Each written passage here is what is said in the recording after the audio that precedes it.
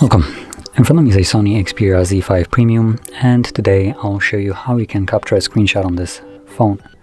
So to get started, let's open up the content that you want to capture. I'll be using the home screen as an example for this, and from there press power key and volume down at the same time. Looks like my volume down is right here. Oh, let's try that again.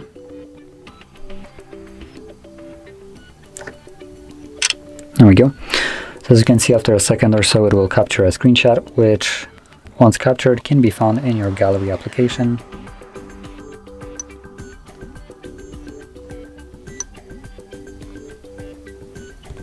Album, and you should be able to find it right here. There we go. As you can see, there it is.